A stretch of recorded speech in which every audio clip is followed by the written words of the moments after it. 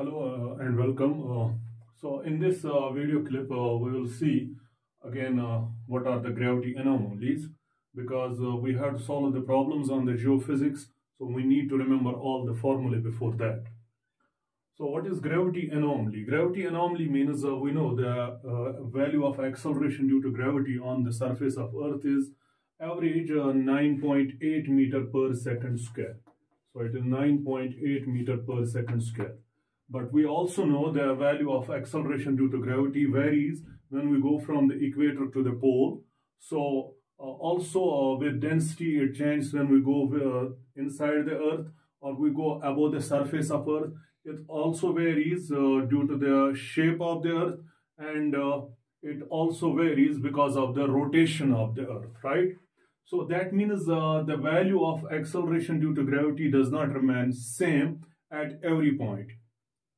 Similarly, if we go from one place to another place on the surface of Earth, because of the unusual changes, there is some rock or there is mountain because of terrain, so there is a deep valley, so the value of G changes, right? So we need to correct the value of the G at different positions, at different levels, at different depths. And we call these unusual changes in the value of G, that is acceleration due to gravity, as gravity anomalies. So we need to correct them. So where the value of G decreases, we have to add the value. Where the value of G we see increases, so we need to subtract the correction, right?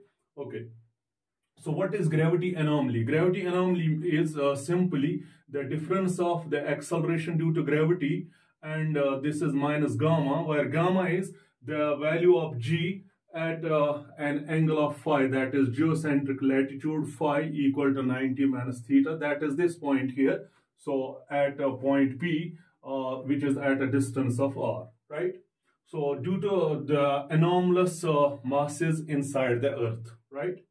Now, if we go at a distance of x on the horizontal and at a distance at a depth z, then we can write the gradient of the anomalous potential is equal to G delta m z plus d divided by x square plus z plus d square raised to power 3 by 2, where Va is potential due to anomalous mass. That anomalous mass is delta m is equal to 4 by 3, then it is pi r cube, then it is delta rho, where delta rho is the anomalous density also, right?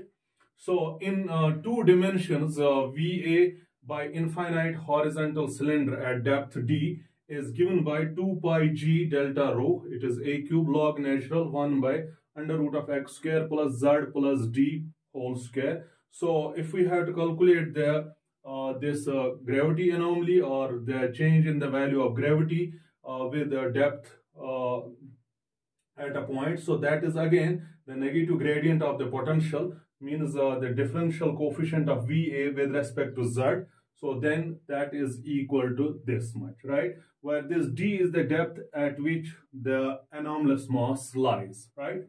Now, whenever we see the anomalies in the value of G, so we need to correct them. So one of the correction is known as free air correction and second is known as Boger correction. So we'll see what are free air and Boger anomalies, right?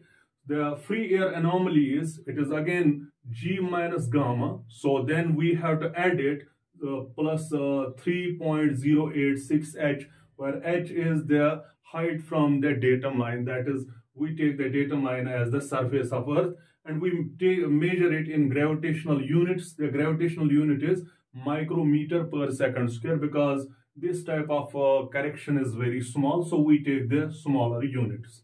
Similarly, we have the Boger correction. So in Boger correction, we again take it as 3.086, but we subtract 0.419 times rho, then it is H.